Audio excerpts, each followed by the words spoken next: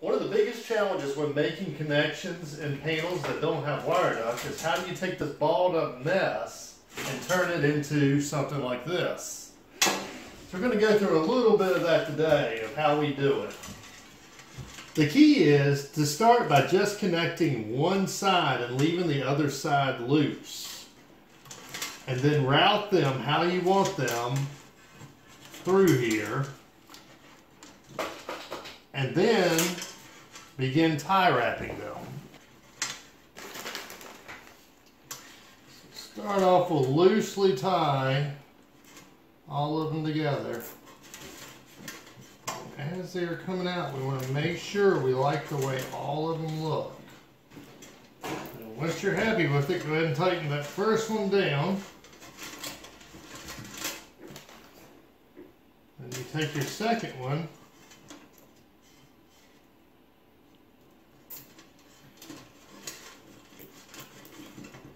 and tighten it down right beside, but not fully tight, just one click away from being completely tight.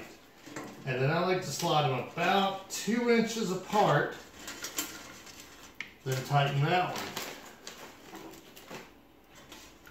And then we're just going to repeat this process. And the goal is, as you slide them up, not to let any of the wires cross. That way the same wires are in a line all the way up.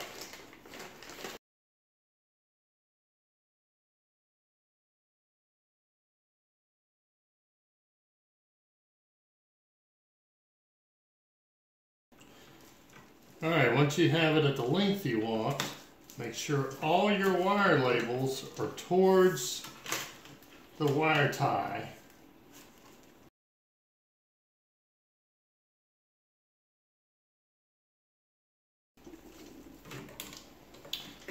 Make sure the length you want the final, and then stick a wire tie right at that point. Now this one isn't as important that they're perfectly lined up, because we're going to take it back off.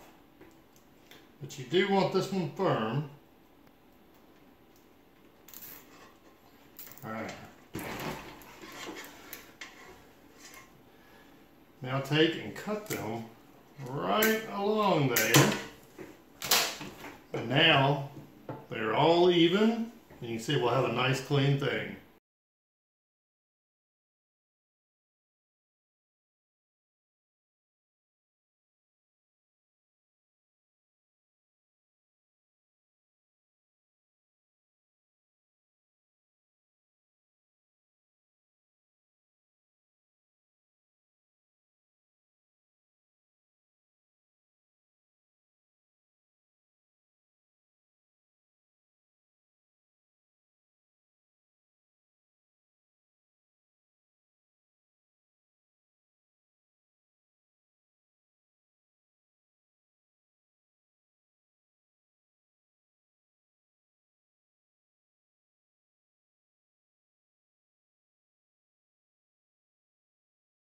This is a ground terminal that actually bonds it to the back.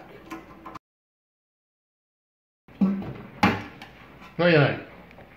Gorgeous. Then we'll just need to heat shrink these labels.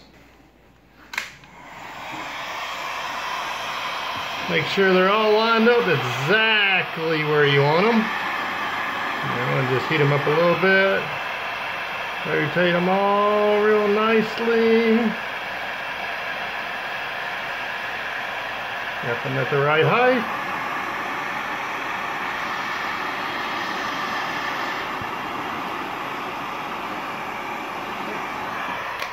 Beautiful. Hi, this is Tim. And this is Amber. We run the automation store. Be sure to visit our support section for more great articles and videos. And view our line of PLC cables and trainers, simulators, repair services, surplus inventory, charity auctions, and more.